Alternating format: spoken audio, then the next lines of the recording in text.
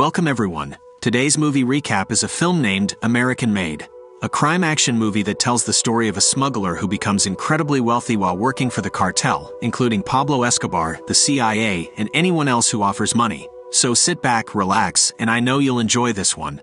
Based on a true story, the movie begins in 1978 where Barry Seal works as a pilot for Trans World Airlines. He is flying a plane while his co-pilot is asleep. He wants to be annoying, and as everyone is knocked out, he takes off the autopilot and starts thrashing the accelerator and shaking the yoke or steering wheel, making everyone wake up. He then apologizes for the turbulence and begins laughing at the passengers. When arriving at home, we see he is married to Lucy and has 2 children with her, with a third on the way. While at a lounge one night, Barry is found by a man saying his name is Monty Schaefer.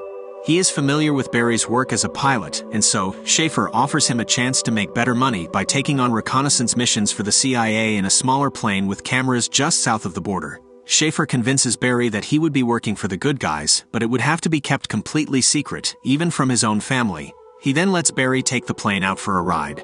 As he begins his new job, Barry starts making tapes documenting his travels and exploits. He flies over Guatemala and gets shot at as he flies past and takes photos. Honduras is next, and the same thing happens, but this time his photos taken are so superb the head of the CIA commends the pilot for his skills. El Salvador is the last one, but this time a turret shoots and hits his plane propeller, setting it on fire. He turns off the fire, but the propeller does not turn back on. He manages to fly with one propeller to get himself to safety.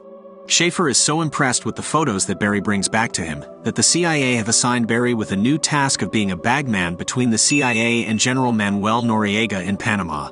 He drops off some drugs and in return they get intel on all the communists. He keeps doing drop-offs over and over until, on one of his missions, Barry is asked by 2 men to get into a car. He is taken to a mansion owned by the Medellín Cartel. He is taken upstairs and meets Jorge, a founder of the cartel, which also includes Pablo Escobar. He already knows pretty much every detail about Barry's life. He wants to get their drugs into the United States and asks for Barry's assistance in exchange for riches. He takes him on a helicopter ride and shows off the whole forest as cocaine. He introduces Barry to Pablo Escobar and tells him about previous failed attempts. He wants Barry's help to take the coke inside the US, which he offers him $2,000 a kilo. Barry cannot believe it and agrees to help. He puts 300 kilos of coke on his plane and makes them push the plane to the edge of the runway.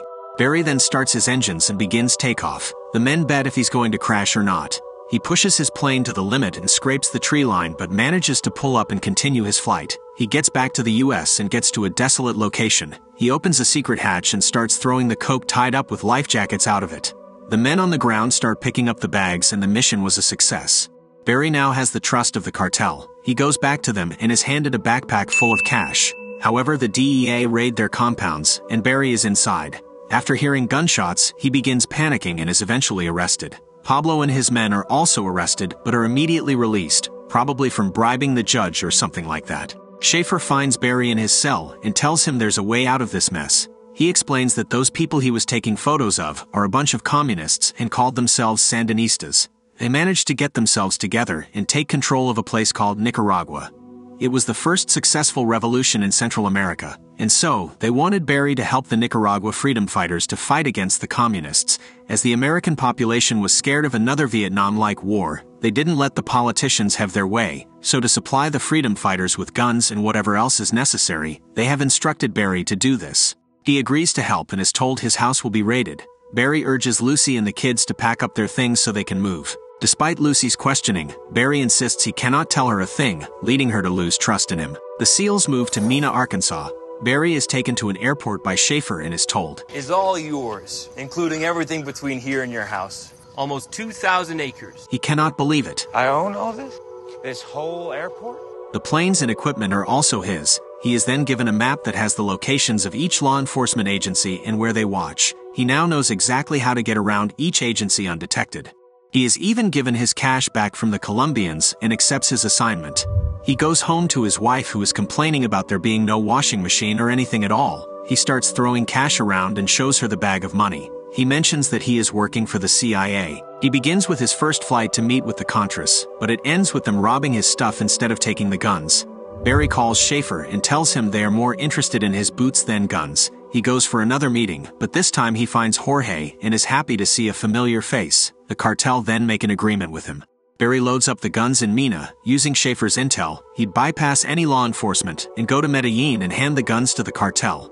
He then picks up coke, goes to Panama to refill under the protection of his old friend that got a promotion and is a general. He'd get a cut as well. On the way back, he'd dump the coke in the swamps of Louisiana.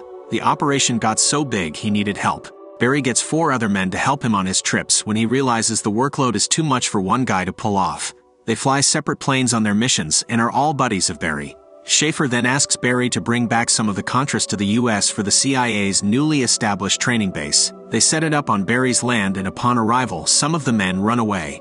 Barry's business grows so much that he gets more guns to send, bring back more people, take photos and get intel while delivering coke on the way.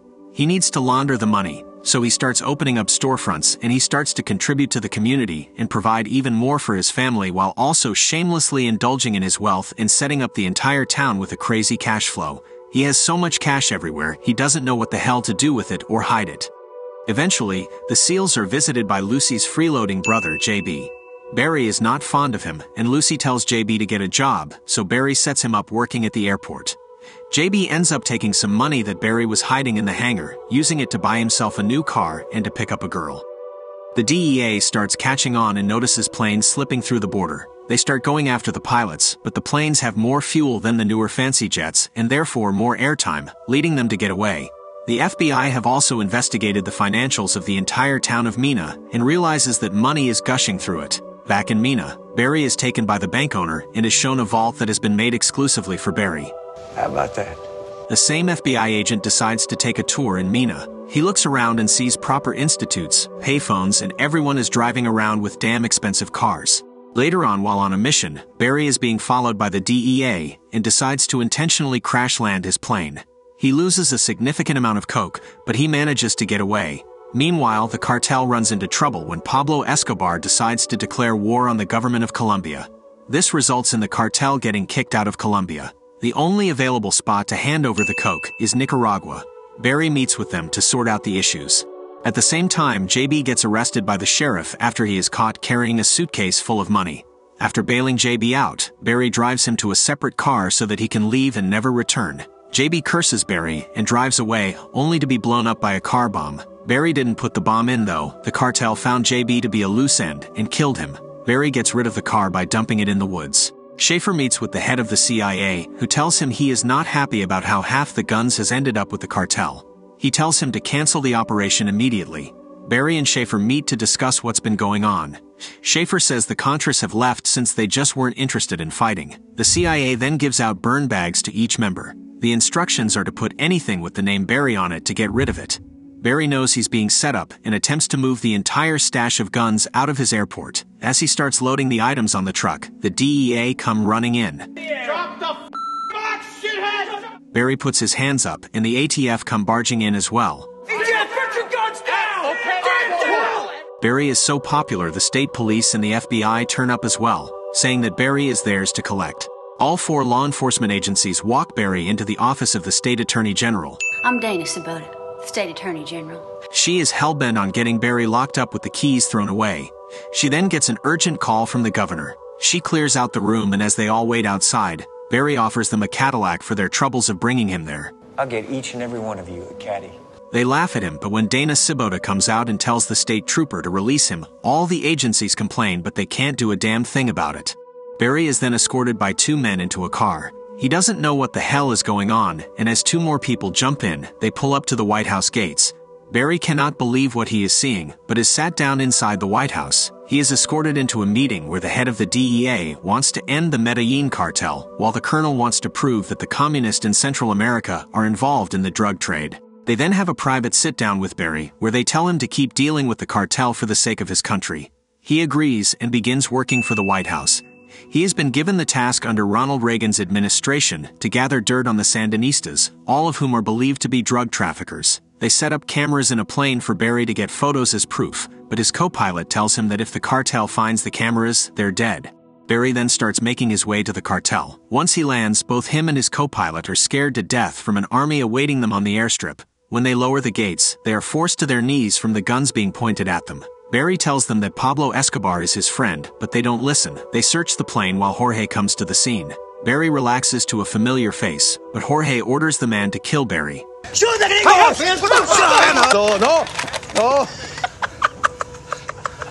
Turns out this was a joke that Jorge found funny. The co-pilot peed his pants while Jorge is laughing hysterically. Barry sees Pablo and still has his trust. They immediately start loading the coke onto the plane. The co-pilot was snapping the best photos of the leader of the communists, Pablo and Jorge. Barry is seen smiling as he is getting away with all of it. The White House later releases the photos as propaganda, and Barry is seen in the photos. He is told that they were not supposed to be released to the public until after the cartel members were caught. The DEA then immediately go through Barry's house and take all the cash and gold that they can find. Lucy takes the kids back to their old home in Louisiana while Barry is stuck in court. Sibota was not giving up on getting Barry prosecuted. Though the judge convicts Barry to only 1,000 hours of community service, Sibota is not happy with that outcome but is silenced. This Mickey Mouse tap dancing bullshit. Sibota, I will hold you in contempt. Barry moves from hotel to hotel each night, knowing that he is being looked for. On one such night, he is approached in his car by hitmen sent by Pablo Escobar, and he is subsequently murdered. The final scenes of the movie show that Schaefer got promoted after suggesting they get the Iranians to arm the Contras. The last scene is reporters asking the politicians if they were involved in the conspiracy between the Contras and the US, as they smirk to the question. Thank you for watching until the end. Make sure to hit the like button or the dislike button twice if you didn't enjoy it. See you on the next one.